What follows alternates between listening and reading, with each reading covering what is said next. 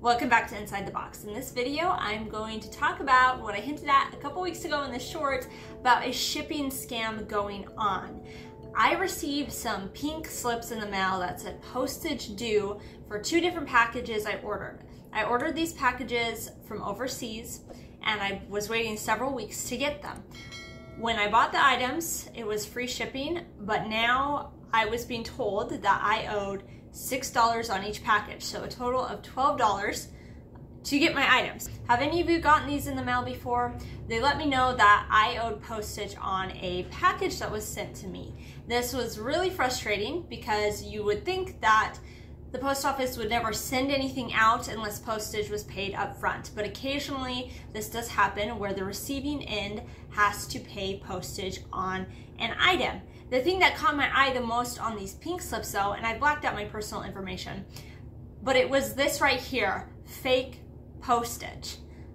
I didn't know what that meant. I was wondering, is my package real? Like what I ordered online, did I get what I really ordered?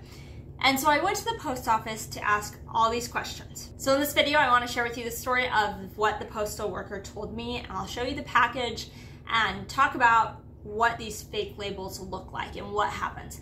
So I took these pink slips to the post office to get my questions answered and to pay for my packages so I could get the items that I ordered. And this video was just supposed to happen because there was nobody at the post office that day. There were, as I walked in, there was like one guy leaving, so I didn't have to wait in line, and I was able to chat with this postal lady for, I don't know, a good 20 minutes to get all my questions answered without having people behind me like waiting their turn. So it was perfect. So I went up to the counter and I was like, what is this? What are these pink slips? Can you tell me what this fake postage is? And she explained what happens when you order something online is a seller sometimes finds a cheaper way to ship things. And it's someone who probably has their own ship or their own way of transporting cargo, and they just pay a little bit extra for them to ship it out on their ship with postage coming from a different country. Now, when postage is shipped foreign, because you're going through many different postal services, it messes with the tracking number.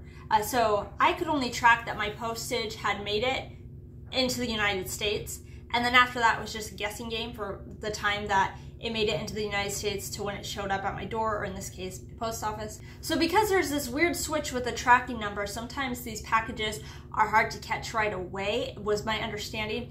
And what happens is it's the person with that cargo ship transporting it to the US. Once it gets to the US, they stick a fake label on there.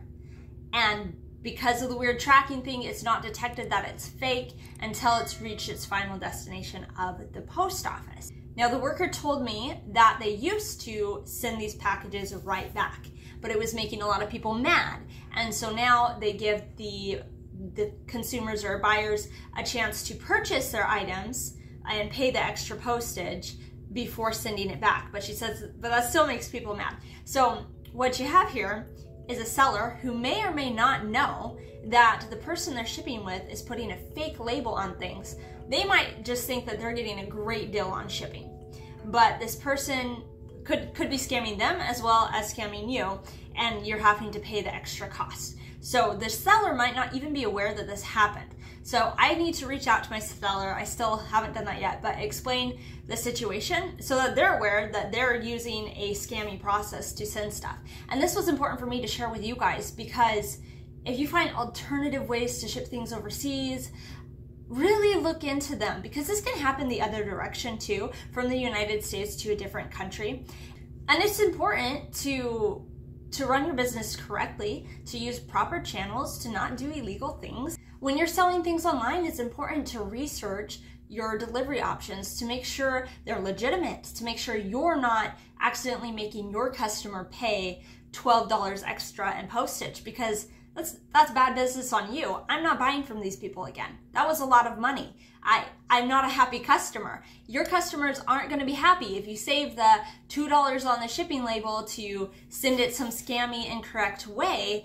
They're not going to be happy. So always be aware when maybe there's an alternative shipping opportunity presented to you, and check out if they're really legitimate.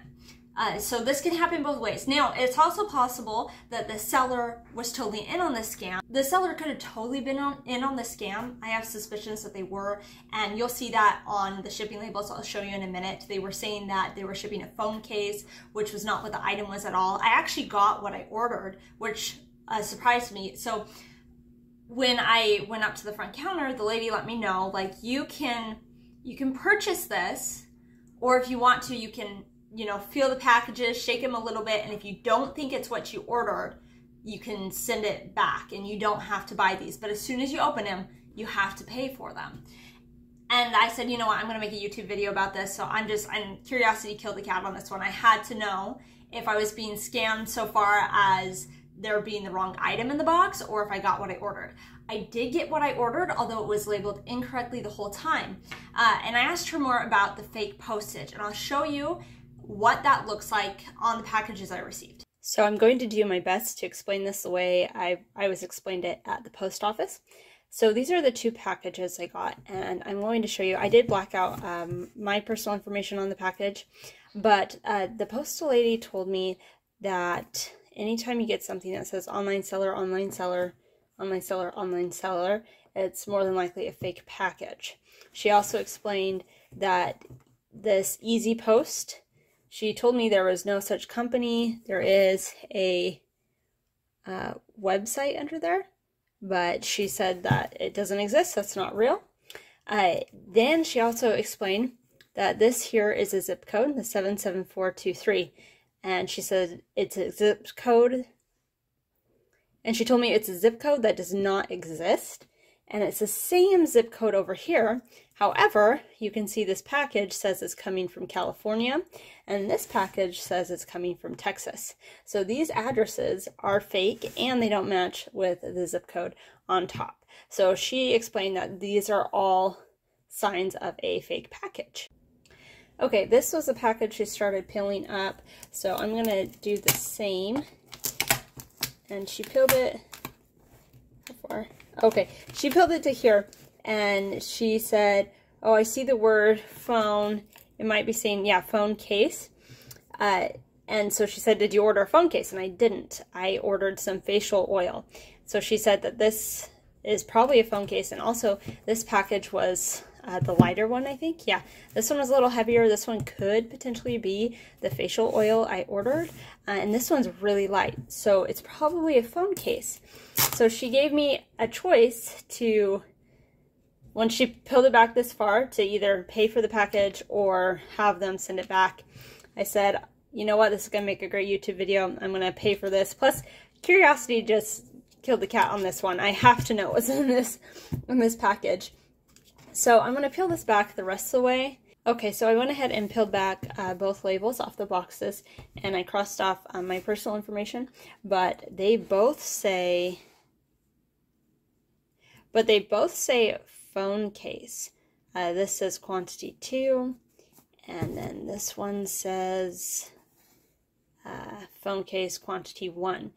I need to go back and check, but I think I did order 3 facial oils. I'm trying to remember. So the quantity might be right, but the description's wrong. I didn't order a phone case. Now what I'm noticing is there is still another paper.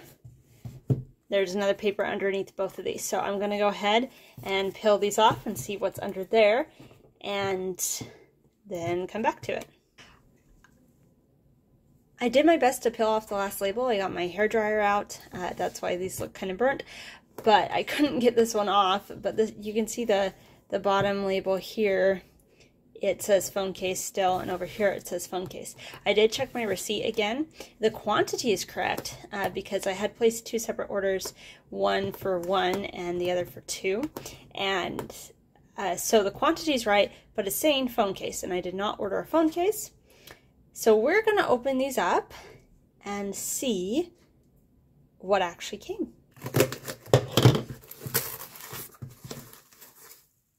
Whew. Guess what, guys? This is the oil, facial oil that I ordered. They put phone case on there to get past customs or something. So that was quantity. Okay, so yeah, so far the products have been right, but the shipping has been sketch. So ultimately, people are getting mad because maybe the sellers didn't know they were using a scammy service, and all of a sudden their items are coming back and they had to refund the buyer, or they had customers like me waiting a whole month to get something, finding out it got all the way to their post office, but then it got sent back when maybe you would have been happy to pay the extra postage. But then them keeping the fake packages going all the way to the post office and then you paying the extra postage on it, like, that's still making people mad. I'm out the $12 and I can talk to the seller. Maybe they'd refund me for it.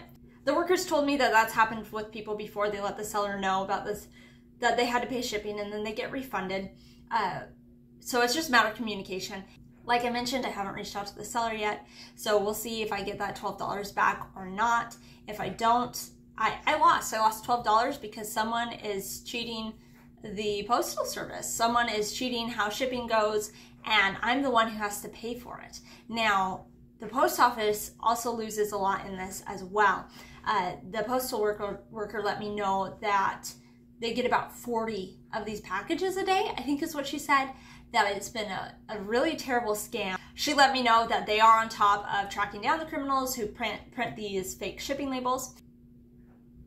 And I told her about my YouTube channel, and she's like, please make the video because a lot more people need to be aware of what's going on here. This costs the post office a ton of money every year from all these scams. And if sellers aren't aware, they need to be aware now that you need to double check who you're shipping with.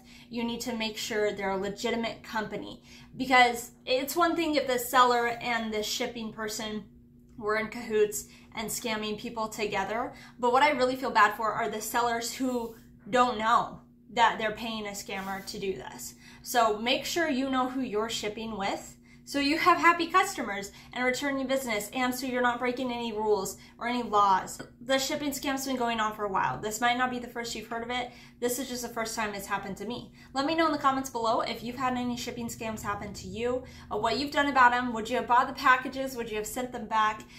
Like I said, I still need to talk to the seller. We'll see if I get that money back. I hope you guys got some good information out of this video. Don't forget to hit that thumbs up button and subscribe to the channel on your way out. Thanks everyone, and I will catch you in my next video.